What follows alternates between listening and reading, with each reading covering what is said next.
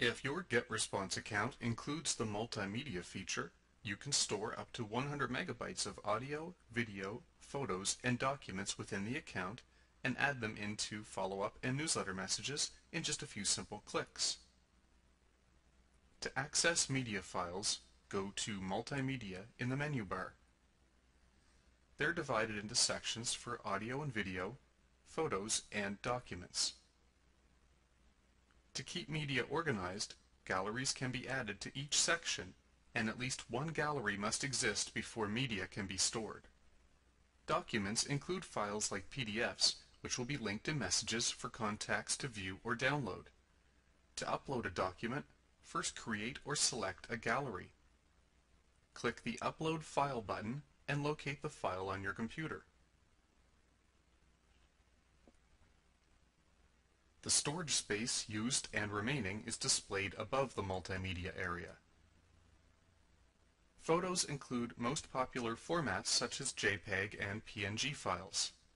They can be inserted directly into the content of messages, so no external image hosting is required. To add photos, create or select a gallery, then click the Upload Files button and locate the image on your computer. To preview or delete an uploaded photo, simply hover over the icon.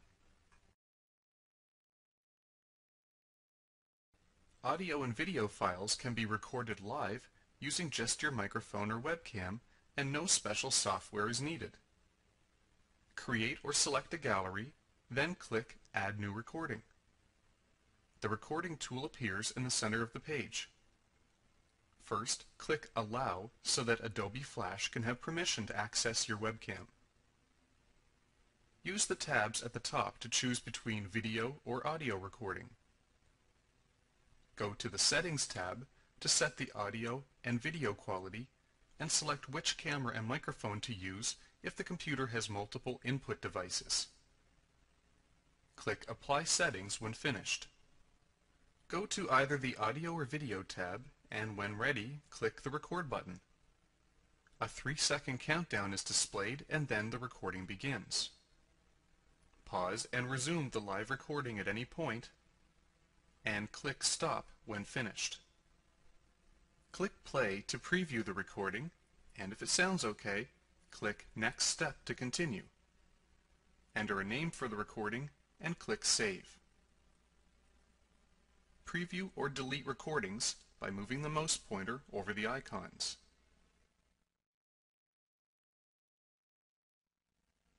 Now, let's take a look at how the stored multimedia files can be inserted into messages. In the message editor, click the Multimedia button in the toolbar.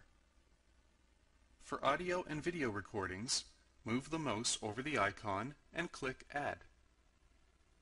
A preview appears in the message, so contacts can click to listen or watch. To add photos, click the Multimedia button, go to the Photos tab, and then choose the gallery name. Move the mouse over the icon and click Add. The photo will appear full-sized in the editor, but can be easily scaled. For best results, resize and crop your photo before uploading to Getresponse. To add documents, click the Multimedia button, go to the Documents tab, and choose the gallery name. Move the mouse over the icon and click Add.